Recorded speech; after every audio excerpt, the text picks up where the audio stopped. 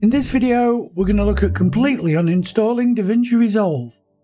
Why would we want to uninstall DaVinci Resolve? We might have our app crashes, the app might lock up, it's a little bit buggy, or you might have upgraded from a stable version like 17.4.6 to DaVinci Resolve 18 beta, and you had a look at the features, but you want to do some work on a stable version, so you want to go back in time. Now this video comes with some caveats and some warnings. First of all, if you're going to go from the beta version back to a previous version, you're going to lose all your work unless you have previously backed up your database and all your projects. In this video, we're just going to look at a simple uninstall to make sure everything's gone and we're starting afresh.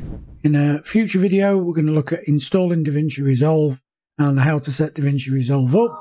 I'm on Windows 10 Pro. Inside our Windows, we're going to jump down to our menu. We're going to go to Blackmagic and we're going to find DaVinci Resolve. Right click and select Uninstall.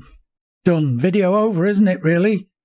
Well, not quite, because if I select this uninstall, it's going to open the Windows Program and Features Uninstaller. And here we can see DaVinci Resolve. If we did uninstall from this app, then DaVinci Resolve is going to leave a lot of files and folders behind. This is done intentionally, so if you're upgrading or you're moving the system around, you don't lose your user data. You might just want a complete fresh start, which the reason I'm recording this video is something I want to do. I've just returned from a holiday. I've got some work to do. I want to make sure DaVinci Resolve is installed and set up correctly. In Windows, you do not want to use this panel for a complete uninstall. What we're going to do is use an application called Revo. I could press the Windows key and I could type in Revo. And here we have the Revo Uninstaller app. If you've not got Revo installed, then just navigate to the website. I'll put a link in the description. And you can download the free version.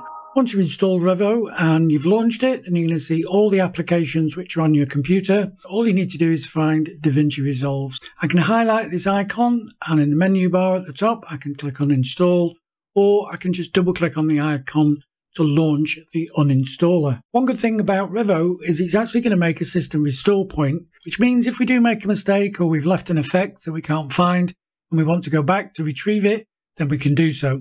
Once we've done this, we just click on Continue. And the first thing it's going to do is create a restore point. Once the restore point is created, it's then actually going to launch the Windows Uninstaller.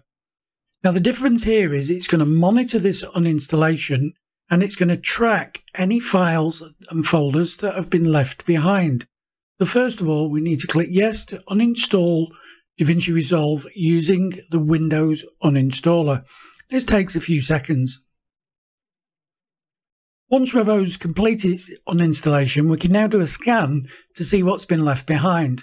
We have three scanning modes. We've got Safe, Moderate and Advanced. Advanced is a little too aggressive. Safe leaves behind user data, which is actually some of the things that we want to remove. So we're going to select Moderate. What we do then is select Scan. Revo is then going to scan the folders, paths that it's tracked, and it's going to give us some information back. First of all, it's going to return what's been left behind in the Windows registry.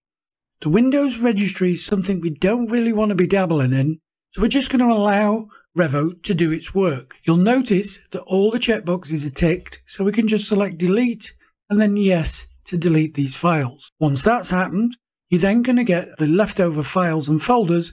Now your list may be greater or smaller than this. Normally it will be a lot larger. It's because I've done this several times before setting up this video.